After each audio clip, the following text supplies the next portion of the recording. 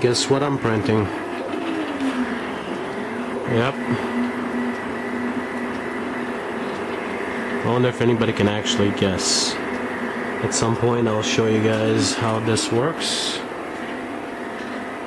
I've made slight improvements to this thing.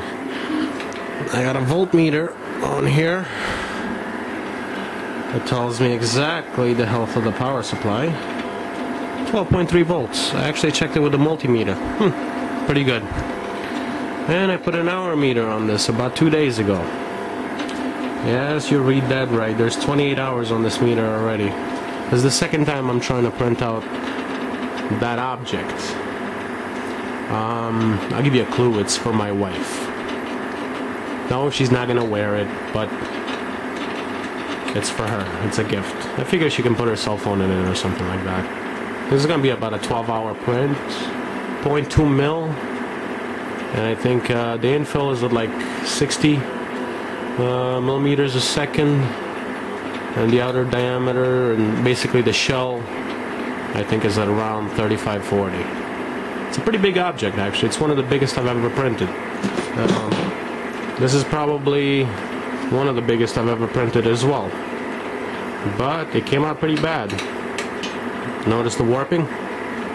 No heat spreader on the table, so the table is not heated up evenly. This area over here, there's almost no heat there, so this thing lifted up and it looks like crap. Plus there's no heated chamber or anything else. I'm working on that. One of the things that I want to do is put a heated chamber in this thing, and well, that's about it. Oh, made a little bracket for this thing. It's one of these cheapo TP-Link routers, about 17 bucks shipped, and $5 USB adapter, also from eBay. That's hooked up to a 12-volt power supply. This thing is running DDWRT now and no longer running the TP-Link firmware. But what it does allow me to do is run USB over IP. Therefore, this printer is essentially wireless. Awesome. Well, I got interrupted.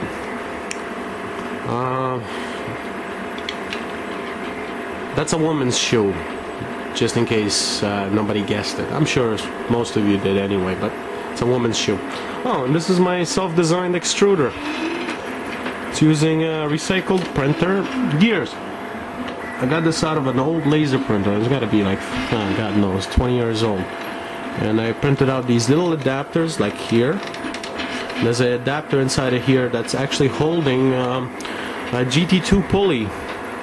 It's JB welded in place. Versus this part over here, there's no JB weld in there. It's just actually a mechanical friction. There's a positive and negative because the gear had a bulge to it. I measured out everything with my trusty caliper and printed out these parts. They're in white ABS. So I'm actually printing in this black ABS I got from eBay. It was about 21 bucks shipped. Actually, it's pretty decent material, I have to say. It's a lot better than the white ABS I was doing. Well, white. It's a natural color ABS. In either case. But yeah, the extruder is actually working pretty damn good. It's got a bit of a creak to it because it's not really all that perfect, but there's no lash. I'm impressed. I'm impressed. This is kind of like my own little take on the Air Trippers extruder, but taken to a whole new rigidity level. It's all printed out of ABS. This actually was a pretty big piece. I think it's about 180 mil or something like that long. It's almost 200 mil.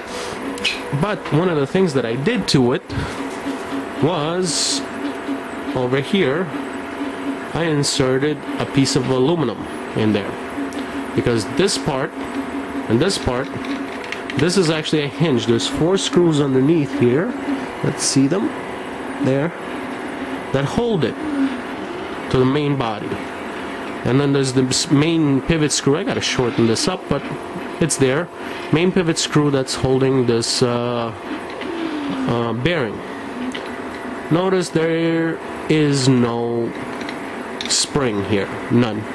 I decided to do away with it, and this thing actually delivers an incredible amount of torque. I didn't think it was capable of doing that. The ratio is about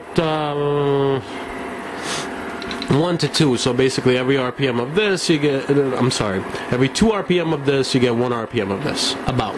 So it's doubling the torque, halving the RPMs, which is just fine, because this stepper motor, even though it still gets quite hot, is quite capable of delivering those RPMs at retraction. But it's still very torquey, and the fitting, the pneumatic fitting, is actually threading into the aluminum plate, not into the plastic, because with my air tripper I had to glue it, this, that, and the other. I designed it in such a way that it holds this. This is the closest thing I could get to a 5mm shaft. It's basically an oversized, I'm sorry, it's an undersized 1/4" screw, so it's threaded all the way through. It's coming up to here. There's a square nut. I'm sorry. There's a square nut there that's holding it. There's another square nut here that's holding it. A little bit of a brass spacing. A bunch of these nuts that are basically counteracting against each other. I didn't have any thread locker, so I used ABS goop. And actually, it's been holding up just fine. Surprised. The bearing is, again, this is my own little design. It's fine. I'm quite happy with it, actually. I might actually design a belt version of this and sell this one off. I'm sure there's somebody out there that doesn't mind powerful extruder that creaks.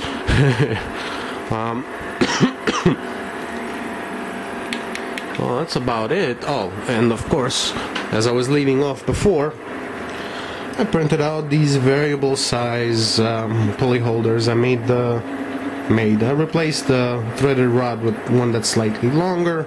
You have dome nut here so people don't walk by and get cut or anything like that on the thread.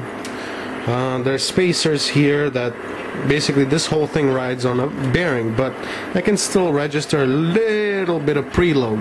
So once I tighten this, there's a slight bit of preload, and that's just dandy to keep the wheel turning smoothly. Very nice. What else? Well, at this point I'm waiting for some parts to make the heated chamber a reality. I gotta cut up some aluminum to make a heat spreader for this table. And here's the thing. Can you actually see it? It's about 10% done, 2 hours. It's 11.7 millimeters. So as you can see, my print is 220 on the head, 85 on the bed. Not bad. And that's a Chinese J head. It's been running very nicely, actually, with that ABS plastic. Who'd have thunk it? There's still some slight, like, boogery textures that are very, very, very easily pulled out. I'm still tweaking on the retract and everything else. But, oh, and that extruder, actually, once I tell Printer Face to push out 100 mil worth of plastic, it actually will push out exactly 100 mil worth of plastic. I am very, very happy with it. But the calculation basically makes it like a, I think it's like a 12-digit number, so it's like 177.358 or whatever, all the way down. So it's weird, but it works. It works very well, actually. Not bad at all. It's not a noiseless printer, but I don't actually find it that annoying. It really is not that annoying. I don't know why people say Deltas are noisy. The MakerBot 2 at Micro Center was just about as noisy as this thing. And it has nowhere near the build volume this thing has. Nowhere near. Although it doesn't take up as much space as this thing does. I can put 2 of those in the space of this one. But this would probably print out twice the volume in one shot. And it's faster. That's why I decided to build a Delta. Speed, right? Speed versus size. That's about it. I think this is a pretty decent update on Tuki. Again, that's just a pet name, but I think I'm gonna name it that. I'm actually thinking about using this printer to make some nice things for people. Not thinking, I mean, the shoe is for my wife. Alright, have a great day, people, and see you next time. Bye. Guess what? It's done. My wife will like this, I hope. I haven't removed all the support material just yet. Afraid of cracking it, actually. Weird. Kind of very weird. Well, good morning. Bye.